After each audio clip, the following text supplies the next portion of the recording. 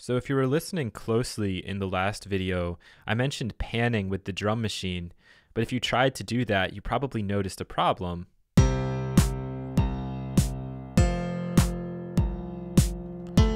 There's no way for us to go into this instrument and actually individually set the pan position of these various samples. There's an obvious fix to that, which is just add another instrument track, load up the drum machine, pick the kit that you want, find the sample that perhaps you want to be panned over, and then you can pan it like so, and you could add that in. That's kind of a pain, but that is what you'd have to do if you want to work exclusively with the drum machine, which is totally cool. You don't need to use the SPC if you don't want to, but that's what we're going to be covering in this lesson. And we'll see with the SPC that we have the option of controlling the pan position on individual samples, and actually a whole lot more than that. So let's open up the SPC here. And what we're going to do is pick a pack. If you've bought any packs, like I bought this modern hip hop one, it will show up at the bottom. But for this example, why don't we go in and maybe use the Funk Latin? So it's going to load in the samples, and you saw it do it very quickly. And now we have a series of pads. And so I think these pads give you a better idea of there being individual samplers within these drum machines. We can imagine that each pad is an individual sampler, and we get some of those controls down here, as well as a visual representation of our waveform.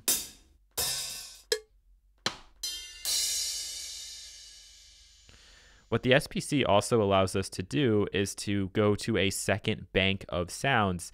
So with the drum machine, we were limited to like maybe 7, 8 sounds.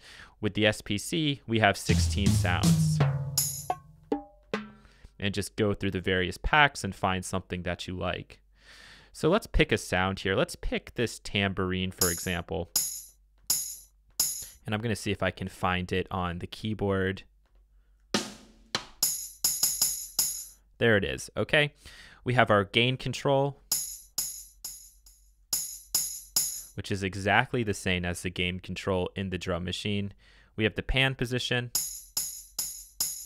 And now we can do this to individual samples. So if I want to then put the bongo off to the left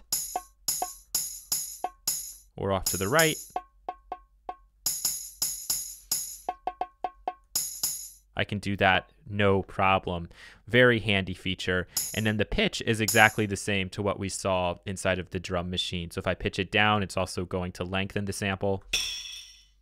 If I pitch it up, it's going to shorten it. These controls are actually global controls, the punch, bite, and MSL. And to explain these, what I might do is go back into bank 1 and take a look at, let's do it with the snare drum, why not? There it is. So what punch is going to do is it's going to add additional emphasis to the attack stage of this envelope. We'll be talking more about envelopes in a couple of videos, but I want you to think of the attack stage as being the beginning of the sample when it's loudest. If I increase the punch, it's going to emphasize that. So notice now how the second half of this sample is almost non-existent. It's cutting it off immediately, and all we're hearing is that initial click as compared to. It also adds a lot of gain, so don't let that confuse you. We'd have to turn this down to compensate. Bite is going to add distortion.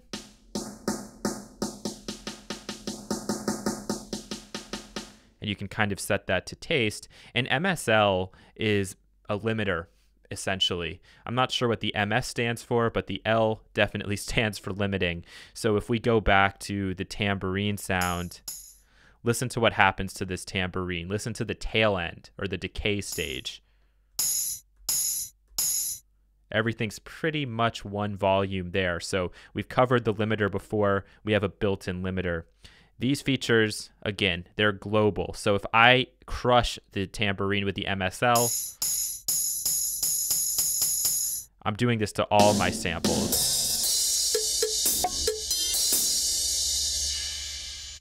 So consider using those with a little bit of moderation in mind.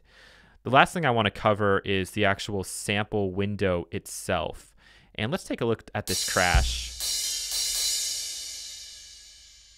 If I hover down inside of the sample browser, I can actually drag this out, and this is literally shaping the envelope. So as I mentioned with the attack before, if I want this to not come in so aggressively, I can lengthen the attack, and now the volume is going to ramp up gradually. Same thing with the decay. If I want to start where the sample actually begins, so I'm not actually increasing this ramp here, I just want the sample to start at the second half, I have to try to get this click just right, and I can now bring it in like so, and we can now hear that it's starting at those different stages in the envelope. Remember, trying to click and drag this can be a little bit difficult, so just be patient with it. And I can do the same thing with the end of the sample. If I just want to have this initial click, I can do that if I choose. All right, so that's helpful, and we can adjust the gain of the overall sample in here too. The last thing to look at is this cut and cut by. In a traditional drum sampler, you would see this as choke groups. And I need to just make sure I can find where the ride is. Okay. Great. So I'm going to go to cut here, and I'm going to select ride.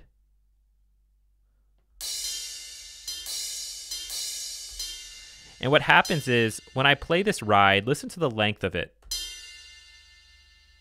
Okay, now what I'm going to do is I'm going to play the ride, and immediately I'm going to follow it by the crash. Okay?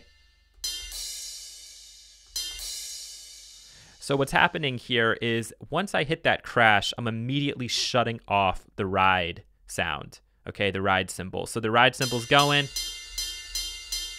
crash.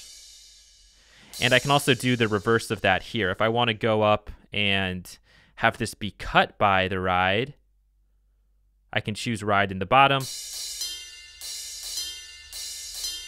And now my crash is being cut off by the ride. So it's up to you where you want to do this. If you want to go with cut or cut by, you can get the same effect in multiple little sample browsers there. Okay, great. So what I'll do is I'll go in and start to program something. So let's just start by using this closed hat here. I could record in if I wanted to, but I think I'll just program because it's a little bit easier, at least for me. And let's get this the correct length. And we'll just change the color.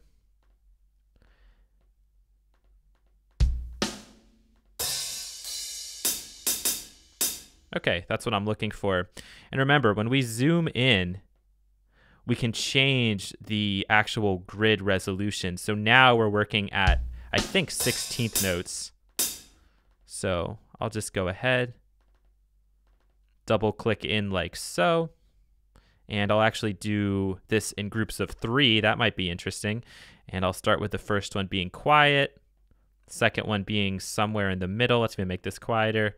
Third one being relatively loud. So let me just check that to make sure it's working. Okay, great. Now I can do my little option click.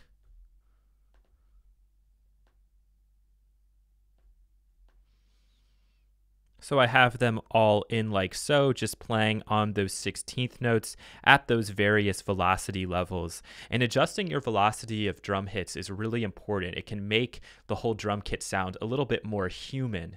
But if we want to take that humanization a step further, we can go into this Quantize menu here and start to utilize these swing controls. So what the swing is going to do is it's going to take these notes and subtly pull them off the grid. It's going to add more of a groove, and it's better to hear this than for me to just explain it. So let's listen to this once straight.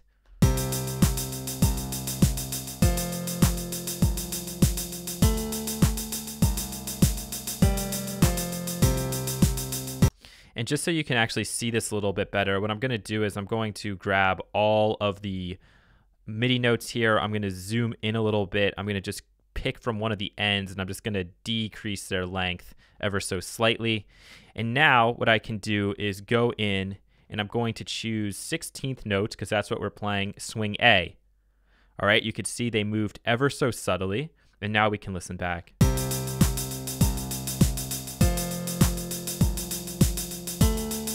As compared to, yeah, I like the swing a lot more. We have various sort of levels of intensity of swing. So if we want to go crazy, we can go up to swing F, and you can see just how hard that moves those clips. It actually deletes some. Or for me, I like to kind of stick with swing A or swing B.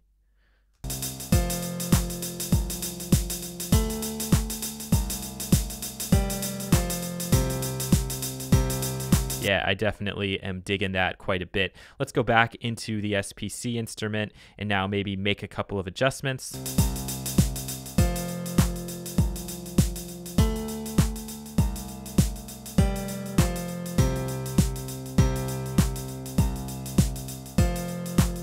And let's not forget, these are global, so I'm just going to set this very casually here. I don't want anything too crazy, but you can push it to the extreme if you want. So at this point, I'll pause the video. I'll add in a couple more drum hits into that clip, and then we'll take a listen. I've gone ahead and finished this up. I kept this very simple, as you can tell. With one of these patterns, I went in and used the 8th note quantization, and then inside of the SPC itself, I just changed some things around slightly. So let's take a listen to this now.